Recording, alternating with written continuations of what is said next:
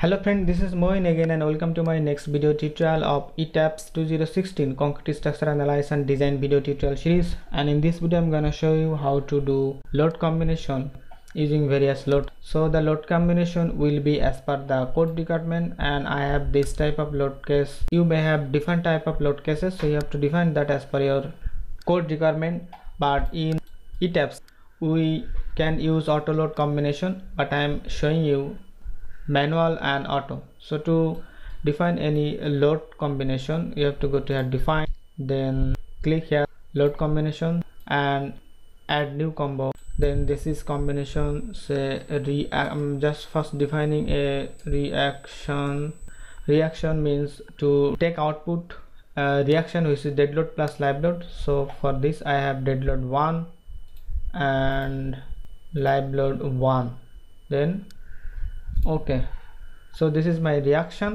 Then add new combination. This is combination, say 1, so 1 is 1.4 dead load. This is 1.4 dead load. Click here okay. Combination, if you double click on this, you can see this is 1.4 dead load. Now again add new combination. Combination 2 is 1.4 dead load, 1.7 live load. So 1.4 dead load and then select live. This is 1.7. now okay. Third one is 1.05 dead load plus 1.275 live load and 1.275 wind load. So add new 05, add, then live load 0.275, add. This is WX 275, then okay. Combination 3. So this way you have to define all these combinations. So I hope you can define all this combination this way. And after definition of all combination, then you have to define a envelope. Right here the combination name, and from here select combination 1, 2, 3 and all the combination you have defined. Then okay, then okay. So my load combination is done. You have to define combination this way. Then you have to define the mass source.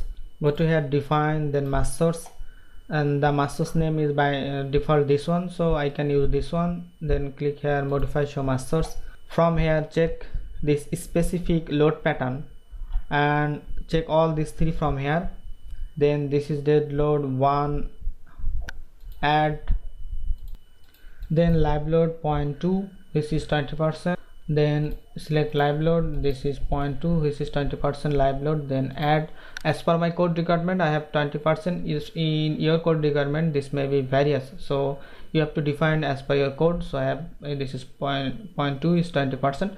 Now click ok and okay. So master definition is done. And now see how you can check this model. So to check this model you have to go to here analyze and click here first check model and check all this option from this list,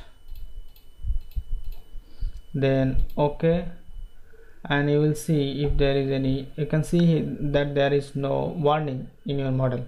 So but if in your model there may have any warning, if you see any warning, then you have to find out the warning as per this beam level. I have already shown how to turn on and off this beam level or slab. So using the level you can correct the model warning first before going to the next step of analyze. So this is the end of this video. Thanks for watching this video. If you like this video, subscribe my channel and see you in any next video.